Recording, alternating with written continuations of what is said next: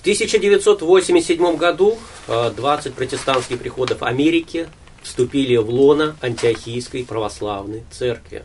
Почему эти люди приняли православие? Что побудило их этому? Один из участников этих событий, E.Gillquist, ныне православный священник, написал книгу «Возвращение домой от протестантизма к православию». В этой книге он подробно изложил ход тех событий, предпосылок, которые привели к тому, что протестанты приняли православие. Эту книгу без труда можно найти в интернете, и я думаю, те, кто захотят более подробно с ней ознакомиться, смогут легко это сделать. К сожалению, отец E.Gillquist не смог приехать в Россию, потому что он уже очень пожилой человек, но его дочь Wendy Gillquist и ее муж, диакон Том Braun, любезно согласились к нам приехать и рассказать о тех волнующих событиях. Здравствуйте. Good. Первый вопрос, который я хочу адресовать своим сегодняшним собеседникам, это каковы были религиозные взгляды E.Gillquist до его перехода в православие и почему он усомнился в истинности протестантизма?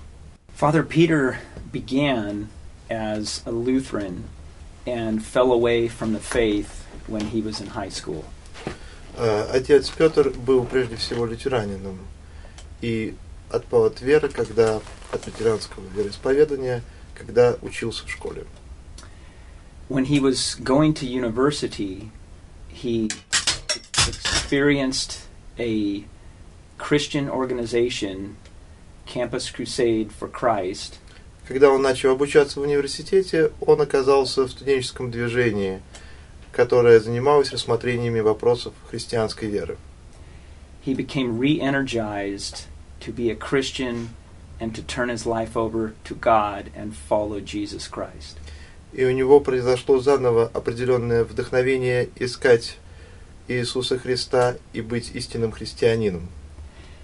He eventually became a full-time pastor working with Campus Crusade, helping to bring other people to faith in Jesus Christ on universities. И он стал служить пастором в этом студенческом движении для того, чтобы помочь другим людям стать последователями Господа Иисуса Христа.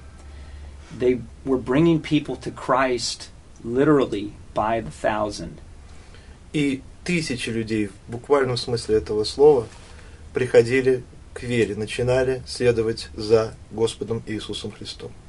This was in the 1960s, coming off a rebellious time in America, and many people were hungry for faith. Все это происходило в 60-е годы, когда были определенные события в Соединенных Штатах Америки, и многие люди опять обращались к вере. As the years went on, they found that they brought people to Christ, but they were not bringing them to the church, and therefore people did not have a foundation to live the Christian life. И по мере развития событий лидеры этого студенческого христианского движения обнаружили, что многие приходили к вере, многие начинали следовать за Христом, но люди как бы оказывались все равно вне церкви. У них не было основания, на котором можно было бы что-либо строить. As they read the Bible, and especially the book of Acts, по мере прочтения Священного Писания, особенно книги Деяний святых апостолов, they read about the power of God and the Holy Spirit in people's lives. Лидеры этого студенческого движения обнаружили, что в ней повествуется об особой силе, которую производил Дух Святой в жизнях верующих людей. But they did not see that power in their own lives. Однако в их собственных жизнях участники этого студенческого движения не обнаруживали проявления этой силы Духа Святого. They believed in God, but they still had many struggles with sin. Они верили в Бога, но у них все равно было много борьбы со грехом. So they did not see that transformative power of God in their lives. Таким образом, они не видели, чтобы Дух Святой каким-то образом производил изменения в их личных жизнях. So that is why they began doubting Поэтому Protestantism. они начали сомневаться в протестантизме. Скажите, пожалуйста, кто были те люди, что вместе с Питером Гиллквистом поставили перед собой задачу найти церковь, верную Христу и его апостолам, в котором вот эта сила проявлялась? There were 7 men that left Campus Crusade for Christ with my father. Было 7 человек, которые вместе с моим отцом присоединились к этому студенческому движению. And they wanted to start a search for the true ancient faith. Они хотели начать поиск вот той исконной, древней христианской веры. And they searched for it along with other people that had been in crusade with them. Они долго искали эту веру вместе с теми людьми, которые были вовлечены в это студенческое движение. Including their families and many of the former students. Включая многие семьи и бывших студентов. Расскажите, как происходил процесс поиска той церкви, которая существует со дня Пятидесятницы? These men had been educated, many of them in Protestant seminaries. Многие из этих людей получили образование в протестантских семинариях. They were trained in the history of biblical times. Их учили истории библейских времен. And from the Protestant Reformation in 1517 till current times. И также они проходили историю протестантской реформации от XVI века до современности. They wondered what happened to the New Testament У church всех возникал один и тот же вопрос. Что же произошло с новозаветной церковью after the last apostle died? после смерти последнего апостола?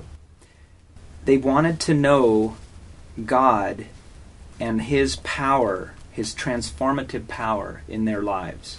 Они хотели почувствовать присутствие Божьей, а также действие Его преобразующей силы в своей жизни. So they began what they jokingly called the phantom search for the perfect church. И они начали вот этот такой фантомный поиск истинной церкви. They had never heard of orthodoxie at this point. Надо заметить, что они никогда не слышали ничего о православии. А вы не могли бы перечислить те критерии, к которым вы пришли, вернее, к которым пришли вот эти исследователи в результате своего поиска этой церкви, которая действительно от апостольских времен до нашего времени сохранила верность Христу? They divided up into different areas of study. Было решено исследовать разные области. They wanted to find out what had been taught in early centuries by the church. Прежде всего, хотели изучить учение ранней церкви. They considered worship, И рассматривали такие критерии, как литургия, богослужение, tradition, традиции, church fathers, учение отцов церкви, and the Bible. библейские учения.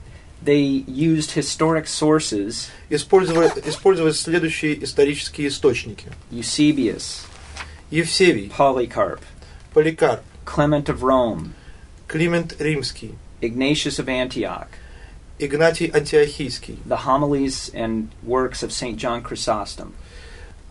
проповеди и труды Иоанна Златоуста. They traced church history from the time of the apostles and found that their previous understanding had not been correct. Они стали изучать историю церкви, труды отцов от времен апостолов и обнаружили, что их знания до этого не были достаточными. Their experience of worship had been more completely spontaneous. Они обнаружили, что их литургический опыт, богослужебный, весьма спонтанен. But through their study of history, Однако при изучении истории церкви they found that liturgy existed from the time of the apostles till present. они выяснили, что литургия никогда не исчезала. Она существовала всегда со времен апостолов и до современности. In terms of the difference between when they got to the year 1054 И когда они уже стали изучать времена 1054 года, which is when the Great Schism вы occurred in the знаете, когда church, произошел великий раскол церкви, when Catholicism split from orthodoxy, когда католическая церковь откололась от православия, these men took an objective look at history. они попытались объективно посмотреть вообще на всю историю. The experience and knowledge and learning they gained И опыт и знания, которые они приобрели, was so different than how they had grown up all their young and настолько middle years. отличались от тех знаний, которые они получили, будучи детьми, подростками. When they saw 1054, the key issues И вот, подойдя к 1054 году, они увидели очень важный момент. of doctrine and authority, Касающийся доктрин и власти. they felt objectively that orthodoxy had maintained the truth. И они пришли к уверенному убеждению, что все-таки православная христианская церковь осталась в истине. Do understand that this was a monumental step for these men. Это был очень фундаментальный шаг для этих людей. Their style of worship and faith Их стиль поклонения Богу, богослужения, их вера was anti-sacramental and anti-liturgical. была полностью сакраментальной и литургической. But through reading history, they found that this is what the church had believed and practiced from the earliest century. Изучая историю, они пришли к выводу, что именно такой была церковь и осталась ей до сих пор. Скажите, а как в Америке американские протестанты отнеслись к тому, что такое количество протестантов стало православными? As you say, many followed my father. Ну, как я уже сказал, многие последовали за моим отцом. Some, I think, watched what happened and did not understand. Думаю, что некоторые просто смотрели и не понимали, что происходит. I think that these Protestants maybe thought we were becoming Catholic Я думаю, что некоторые из протестантов думали, что мы становимся католиками. because it looked like Catholicism. Потому что все это, напоминало им именно католицизм. But after my father wrote his book, Becoming Orthodox, Но после того, как мой отец написал книгу «Становление православным», many were able to understand and followed us. многие поняли, о чем идет речь, и также присоединились к нам. А как изменилась ваша жизнь после того, как вы и ваша семья стали православными? I neglected to mention before that my husband, Deacon Tom, his father was friends with my father. Я не успел сказать, но дело в том, что вот мой муж, диакон Том, и наши отцы, они лучшие друзья между собой. And was one of the leaders from Campus Crusade. И его отец также был одним из лидеров вот этого студенческого христианского движения. Who left to to search for orthodoxy. Он также присоединился к нам для того, чтобы найти православное христианство. So both of our lives changed in many ways. И, конечно же, наши жизни, они очень сильно изменились. We had a strong faith in Christ Мы очень сильно верили в Спасителя Иисуса Христа before we were Orthodox, до обращения в православие. but we were able to express it in a much deeper way, becoming Orthodox. Но мы получили возможность выражать свою веру более глубоким образом после того, как мы стали православными христианами. And to participate in prayer in a different way. И мы также приобрели возможность участвовать в молитве иначе. We had icons now.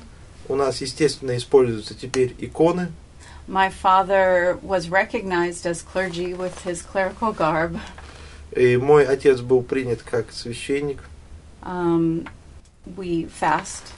Мы, естественно, совершаем посты. And our prayer lives were more liturgical with a И rule наша of молитвенная prayer. жизнь стала более литургичной, более насыщенной. And now we had also a different accountability to our spiritual fathers who were priests. И теперь мы как бы имеем особую ответственность перед нашими духовными отцами, которые несут священническое служение. So I think I would say it was a deeper experience. Я бы сказал, что это более глубокий христианский опыт. Скажите, какова общая религиозная ситуация в США? Много ли в Америке православных? И вообще, что из себя представляет православие в Америке? In America, as shocking as it may seem to Russians, Вам в России может показаться это шокирующим, но в Америке orthodoxie is relatively unknown. православие, практически неизвестно. When we began the journey to look for the true church, Вот когда наше движение в поисках истинной церкви только началось, in the 1970s and 80s, где-то в 70-е и в 80-е годы, we didn't really know the Orthodox Church existed or know any мы Orthodox понятия не people. имели, что такое православная церковь, мы даже не знали, что она существует. So people were suspicious that what we were doing looked very Catholic. Поэтому многие подозревали, что мы пытались стать, католиками или похожими на католиков. And since Protestantism was a protest against Catholicism, А поскольку протестантизм – это некоторый протест против католицизма, many of our Protestant friends многие из наших друзей-протестантов did not initially approve of what we were doing. Не одобряли то, что мы делали. But over time, they began to see that Но we had постепенно они начали видеть biblical and historical background for why our beliefs were и changing. понимать, что у нас были библейские, исторические основания, на которых мы основывали свой поиск. Today in America, we have seen many changes that have come since our group of 2,000 people Сейчас в Америке есть многие изменения, которые мы наблюдаем с тех пор, как 2000 человек из нашей группы обратились в православие. came into the church in Стали 1987. воцерковленными христианами in 1987, Yes. в 1987 году. Orthodoxy is beginning to be slightly known. И постепенно народ начинает понимать, что такое православие. There is still much work to be done. Тем не менее, еще многое предстоит сделать. One of our primary goals, Одна из наших важных задач, and the charge we were given by Metropolitan Philip, которую возложил на нас митрополит Филипп, who accepted us into the Orthodox faith, человек, который принял нас под свой амофор в православие. was to help bring orthodoxy to America. Так вот, одна из наших основных задач состоит в том, чтобы привнести православие, православное христианство в американскую культуру. Prior to us becoming Orthodox, Прежде всего потому, что мы сами православные христиане. Christians in America could really only choose Catholic or some form of evangelical Protestantism. Надо не забывать о том, что христиане в Америке имеют весьма скудный выбор перед собой. Они могут выбирать либо католицизм, либо какие-то формы евангелического христианства.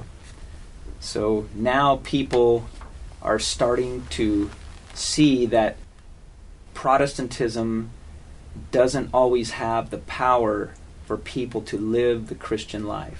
И постепенно люди начинают осознавать, что протестантизм не всегда дает человеку возможность вести действительно христианскую жизнь.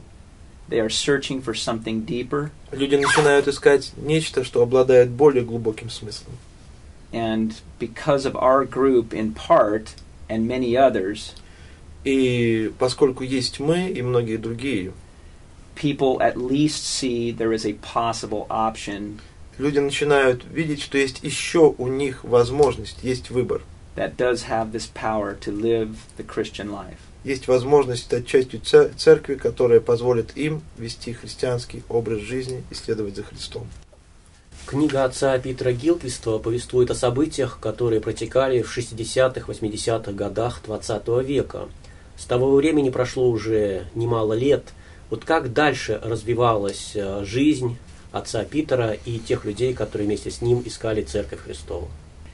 This is a good question. Неплохой вопрос. Your audience should understand that these men risked a great deal on this journey. Следует не забывать о том, что когда эти люди начали свой поиск истинной церкви, они многим рисковали. My father, for example, Например, мой отец was a very popular Christian speaker.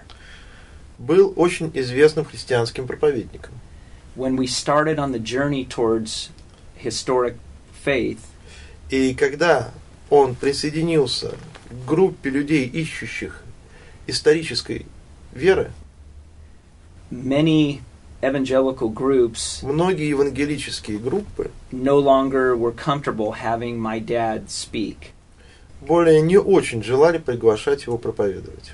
Because as we've mentioned a few times, Как мы уже упомянули прежде, it looked like we were becoming Catholic. все выглядело так, как если бы мы становились католиками. And that is a concern to many Protestants. А для многих протестантов это уже определенный знак. But as also I mentioned, Но я также сказал, over time, the former friends have seen постепенно наши бывшие друзья осознали, that this faith, this historic faith, что эта вера, историческая вера, has power to truly change lives. имеет силу изменить жизнь человека. People can live the Christian life, Люди могут жить христианской жизнью. truly live it, Действительно, истинно вести христианскую жизнь. not just speak about it Не просто говорить о христианской жизни, and talk about it. не просто рассуждать о ней. В России есть немало людей, которые считают, что все, что идет с Запада, является благом, что православие – это некая архаичная, отсталая религия, которая мало что может дать. Некоторые ее даже сравнивают как с формой идолопоклонства. Скажите, вот что бы вы могли сказать этим людям? Вот вы православный американец, пришедший с Запада, которые вроде бы отказались от прогрессивного протестантизма и приняли, как считают эти люди, отсталое православие. Another very important question. Опять же, вопрос нелегкий. America consumes religion like a product. В Америке развито консюмеристическое отношение к религиям. Америка поглощает религии как продукт производства. Church is marketed like coffee or cars. Церковь рекламируется как продукт кофе или автомобиль. So people in many churches in America, Поэтому многие люди в Америке, во многих церквях church has become almost a form of entertainment. воспринимают церковь как форму развлечения. Hopefully Russia will not experience this same concern. Надеюсь, в России этого не произойдет. What we need in our faith is Jesus said he wanted worshipers in spirit and truth. В нашей вере мы должны не забывать о том, что Спаситель Иисус Христос хотел, чтобы за Ним следовали те люди, которые поклоняются Ему в истине и в вере. Our evangelical brothers and sisters Наши евангелические братья и сестры have a love for God любят Бога. and a love for the Bible. Они любят Библию. But they don't have many of the tools of the Orthodox faith. Но у них нет тех средств, которыми обладает православное христианство. For example, Ну, например, prayer, молитва, fasting, посты, confession, исповедь, living in tight community. общение в приходе. These things help the Christian to live the Christian life. Все это помогает христианину пребывать на христианском пути. So, the last thing I will say Ну, я бы сказал следующее on this question, по вашему вопросу. Wendy's dad, Father Peter Gillquist, Отец Венди, отец Питер Гиллквист, has a expression that he often shares очень часто употреблял одно и то же выражение, along the lines of this question. которое касается вашего вопроса. He says, evangelicals are people who are 100% committed to 25% of the faith. Он очень часто говорит, что евангелические христиане – это те люди, которые на 100% преданы 25% истинной веры. Orthodox Christians, at least in America, Православные христиане, ну, по крайней мере, в Америке, are sometimes, because of ethnic history, иногда из-за этнической истории 25% committed, это 25% преданных христиан, to 100% of the faith. 100% веры. What we need and what God wants Бог желает, чтобы мы are people that are 100% committed были 100% преданными людьми, to 100% of the faith. 200% веры. Thank you very much. You're welcome. Gracias.